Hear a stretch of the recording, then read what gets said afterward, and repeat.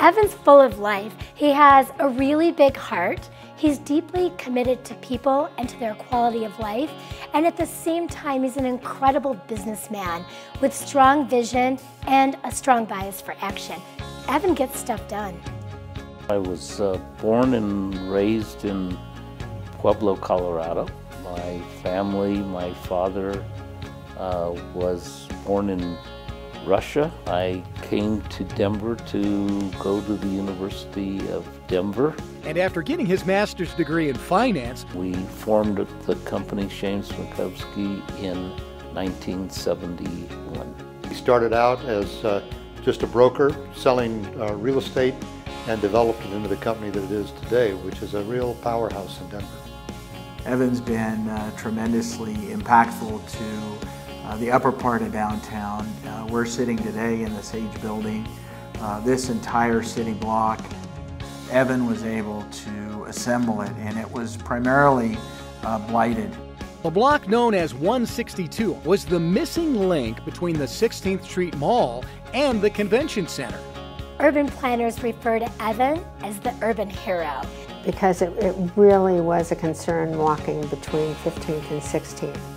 And he was involved here with the Oxford Hotel in the 1980s. And also he was one of the originators of the Denver Union Station project. Evan was able to save the Colorado Business Bank building. It was a complicated transaction. So this is Humpty Dumpty, put it back together again.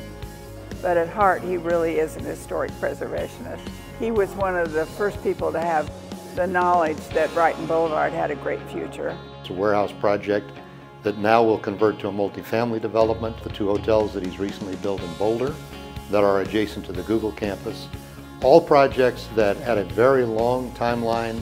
Evan very often has been right about what, but not having to be right about when.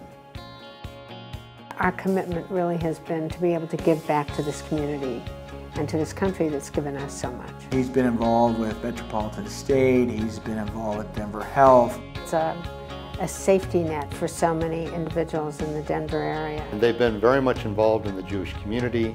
He was the board chair of Shalom Park. It sets an amazing example of care.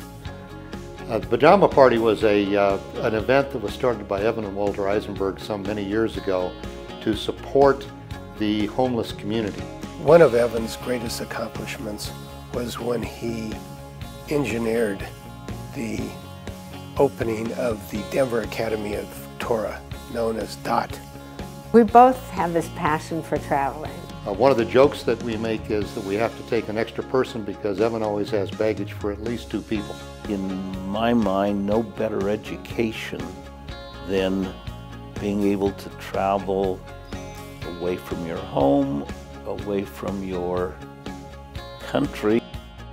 He's one of the most ethical businessmen in the community. The inaugural award, the Bill Daniels Ethical Leader of the Year Award, went to Evan Makovsky, and that says it all.